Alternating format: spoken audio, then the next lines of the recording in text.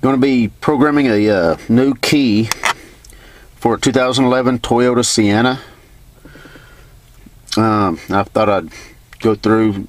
A couple people's asked to see more on this Autel MS906TS, so thought I'd show you the process.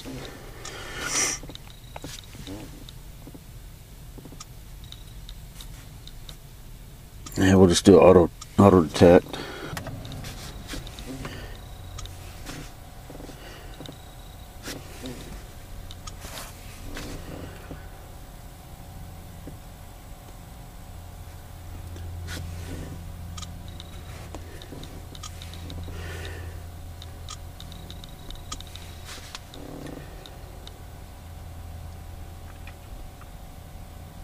Ordered a new key off Amazon. The first one I got did not have the G stamped into the key, so I was kind of skeptical whether that one would work or not, and it did not work. I just got the new key that I ordered from a different vendor. It does have a G on it. See if I don't know if you do these Toyotas, if this is a G-chipped key. If you got a G on your key, you need a G on the replacement key. Okay, first we'll just see if it's under hot function. Okay, it does have an option here for keys. Sometimes under hot function it won't show a function that it's actually capable of, so you just got to go into that particular module, go to special functions, and see if it's there.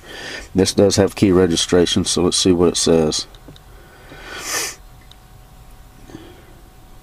Insert a new key. Please hold. Okay.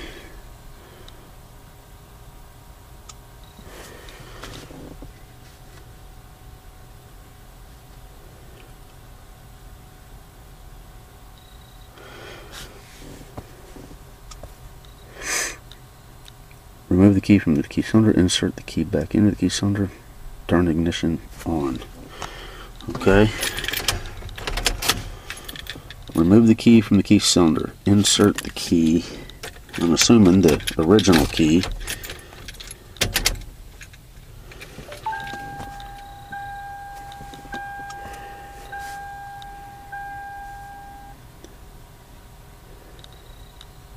Okay, remove the master's key from the key cylinder. 20 seconds. Insert the key you want to.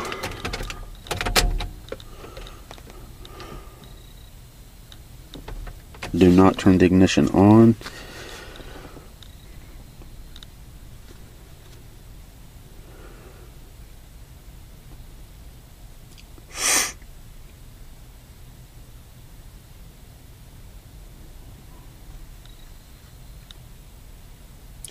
Yeah, the first time I did this, they got to this screen and it said registration failed. So the company that I bought that key from is sending me another one, but in the meantime I went ahead and ordered another one from another vendor that did have the G on it, so we're going to see if this is going to work.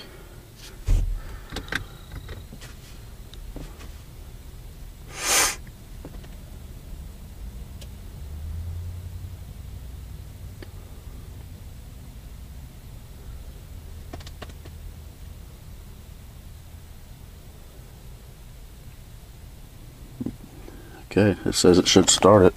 There it goes.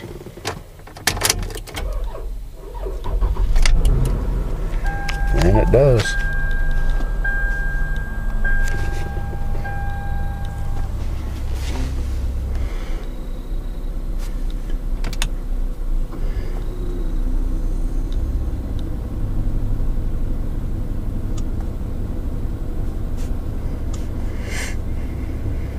And there you have it.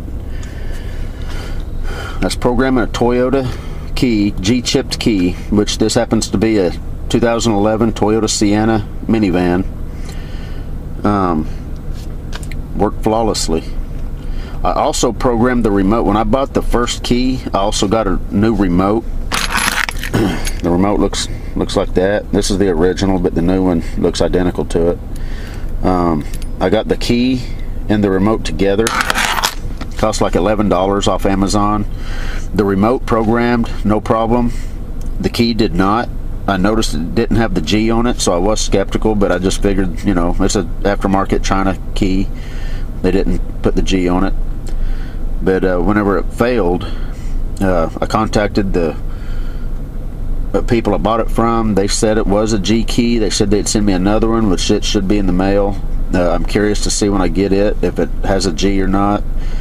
I'm going to try to program it, but if it doesn't have a G, it's probably not going to work.